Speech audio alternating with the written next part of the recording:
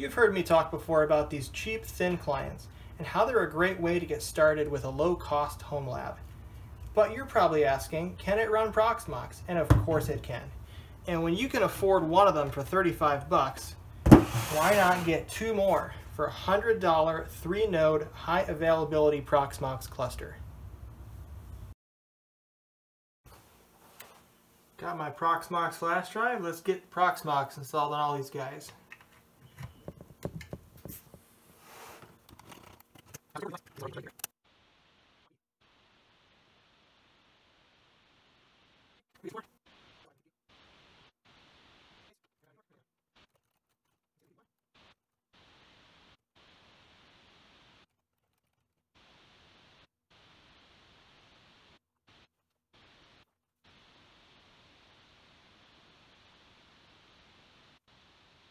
Finished while I was gone, so I just got two more to do.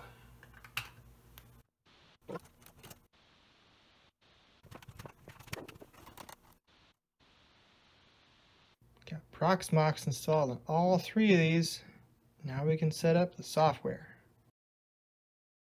So here we have our three Proxmox servers, and of course they all have self-signed certificates, so we have to continue login as root. And we'll log into all of them. Okay, so now we've got PVE1, PVE2, and PVE3. And all of these are physical systems that I set up earlier. Now we need to cluster them. So here we'll go to the first one, go data center cluster, create a cluster. And we're going to call this our, I'm going to call it. Okay. And we're going to use that link.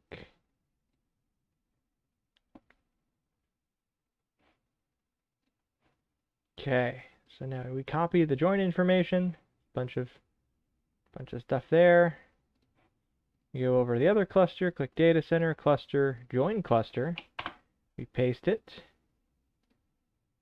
We want the same interface, and we need the root password for the first node, and then we can join. Okay, so now we lose connection with the node because the node comes up with a different key because it inherits the private key from the first node. Now we can log in again. And now we are part of the cluster. So now we'll join the third node. Okay, we're back. So now we got all three nodes in the cluster, and now that we have a cluster, we can manage the entire cluster from any of the nodes. So we see here, all of them have local storage and local LVM storage, and the local storage is pretty much full because these little thin clients only have 16 gig hard drives, and we've allocated like 5 of it to the ext4 file system. So in theory, we could create a VM on one of these and migrate it. So let's do that. So just for simplicity, I'm going to add storage to my NAS because these guys don't really have storage to speak of.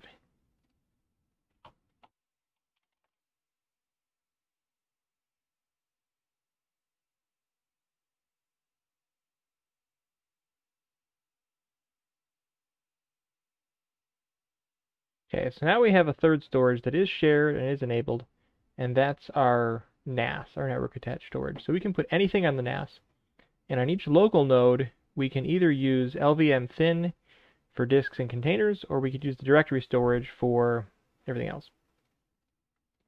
So now we can go to PVE1, and so notice I'm logged into PVE3, but I can still manage PVE1 from here. So I can manage any of the nodes from any other node in the cluster. And let's create a VM. And we'll call it 300. And it's going to be Ubuntu. And we're going to pick let's go to Ubuntu image. 21.10 desktop.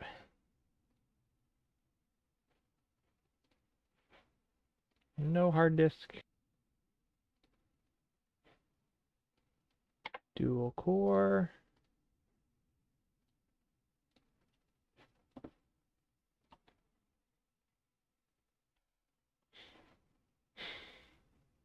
So now if I start it,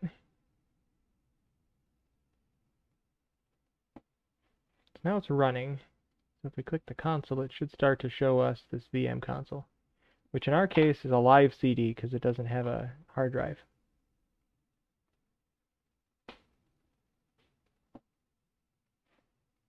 So what if I want to migrate this? I can click the migrate button, do an online migration to PVE2. Let's go.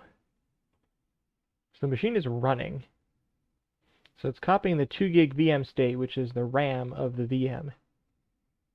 And it took it a few seconds, and it's done. Now we're on PVE2. And there we go, Ubuntu's starting up. So how about containers? Let's make a container too. We'll call it 301. And it's going to be Ubuntu CT. And we'll pick a template. Yeah, Ubuntu. 8 gig disk on the network storage and 1 CPU and half gig of RAM. DHCP all around because we don't want to mess with that right now.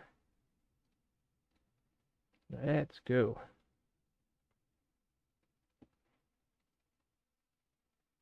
Looks like it's creating it on PVE2. It's done. Now we have our Ubuntu VM, which is thinking about life here, but it's running. And we have our container, which is currently not running. So just like VMs, we should be able to migrate the container. But in this case, we can't copy it live. So even though we're using shared storage, it still is going to shut down the VM, which saves it to the shared storage, and then reboot it from the shared storage on a different node. So let's migrate that.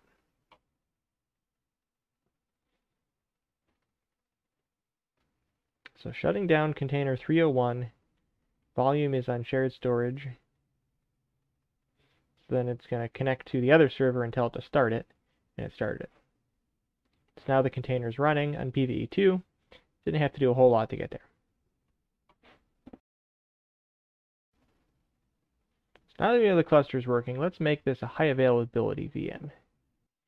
So to make VM 300 high availability, we need to add it as a high availability resource. So we're going to add 300. Press state started. Add. So now we should be able to shut down this node, and it should migrate.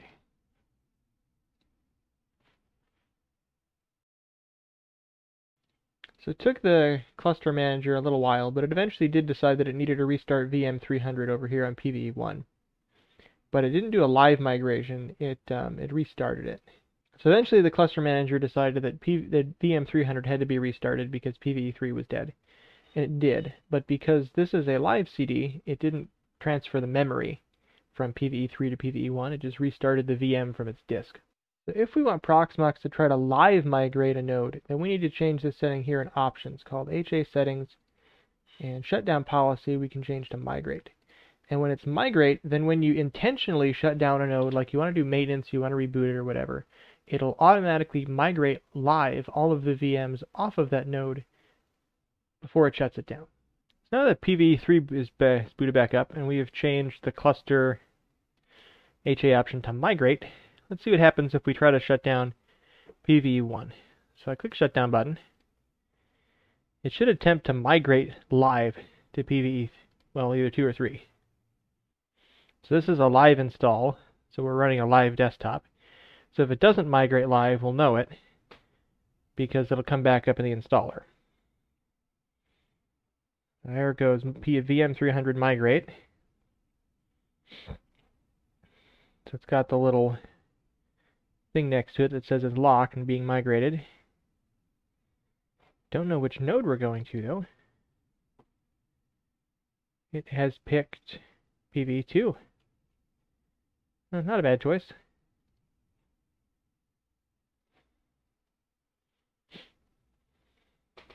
There we go, now it's on PVE2 getting restored.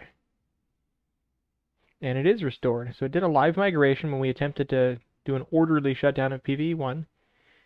So PVE1 should be able to do a complete shutdown now. Eventually it should drop off. Actually, I'm connected to PVE1, so it's probably dropped off now. Try logging into PVE2. So you see PVE2's got both of these running. PVE1 should drop off soon. There it is. So it shut down. So that in that case, when we attempted to do an orderly shutdown of PVE1 to do maintenance or whatever we wanted, it moved all of our VMs off of them live. So the VM kept running. And we can see here, because it's a live CD, we still have the desktop. It didn't take us back to the installer. So here we have VM300 again running on PVE1. And what happens if we just unplug PVE1 so it completely goes away? So our VM is a live CD, so it's got my website open here. So if it somehow manages to do a live migration, then the website should come up. But if it doesn't, we're going to end up in the Ubuntu installer, which means that the VM has rebooted. So now the cluster has realized that this node could be dead, but it's giving it a few minutes. In this case, usually it takes 3 minutes for it to decide that a node is dead.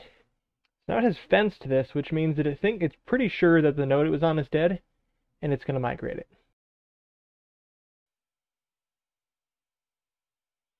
So here it goes. It's decided it's going to move it to PVE2 and it's starting it. So there it goes. It started it. But because it wasn't able to save the memory because it didn't realize that PVE1 was going to die so suddenly, we're back at the install screen, which means the VM rebooted from disk. Because it's a live CD, it's not actually installed on disk.